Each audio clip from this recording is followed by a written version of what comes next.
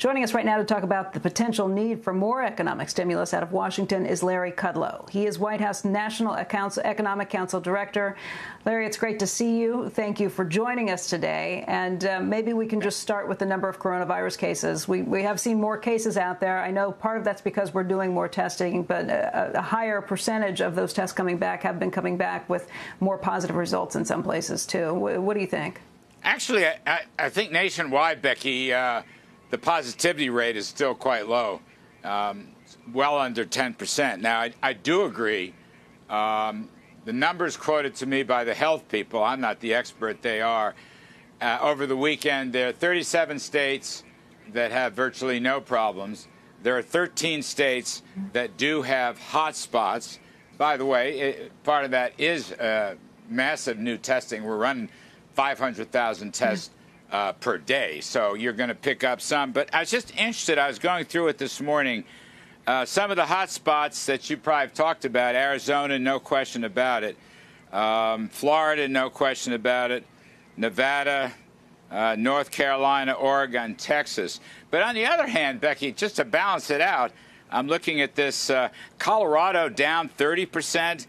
Here, the Washington, D.C. metro area down 31%. Illinois down 36%. Massachusetts down 27%. Michigan, that's really something, they're down 80% on case rates. So, you know, there are some hot spots. We're on it. We know how to deal with this stuff now. It's come a long way since last winter. And there is no second wave coming. It's just, you know, hot spots. They send in CDC teams. We've got the testing procedures. We've got the diagnostics. We've got the PPE.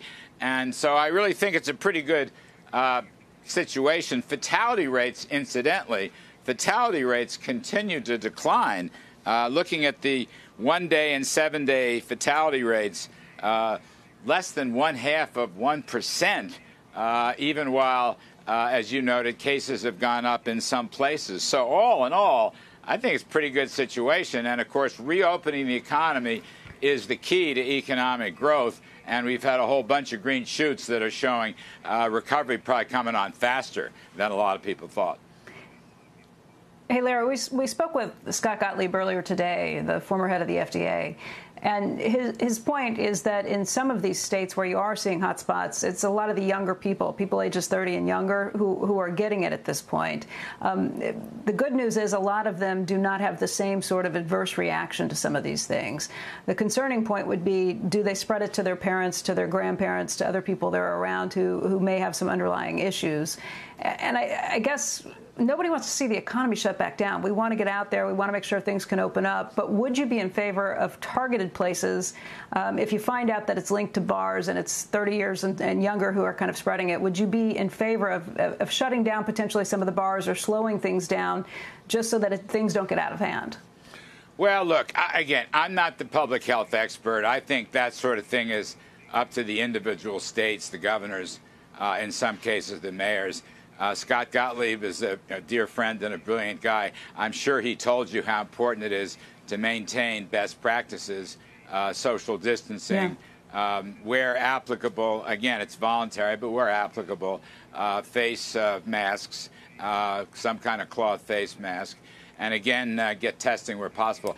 I'm not going to advocate shutting down any place, just if that's what the locals think is necessary.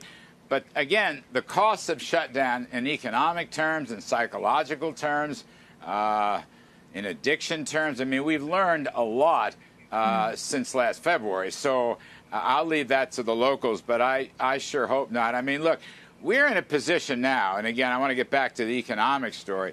We're in a position now, we're going to come on much stronger in this recovery than a lot of folks thought, maybe than we thought here. And, you know, there's been a whole bunch of green shoots on retail sales, on employment, on new business applications, on travel and Apple mobility indexes. Housing demand is strong. Auto demand is strong. This is great stuff. The employment was up 3 million in May. The early estimates are about 3.5 million new jobs in June. That comes out July 2nd. Just as a reference point, the Congressional Budget Office is suggesting 20% plus Q3, perhaps Q4. If you get 20% and you get a 5%er in Q1, Becky, that will get us back to the prior peak in the economy in 2019. That is wonderful news. And the temporary layoffs and furloughs, folks are going back to work. So I think the rescue package was solid, and I think the economic numbers are coming on great. We'll all hope and pray it continues. And look, let's have best practices on safety guidelines.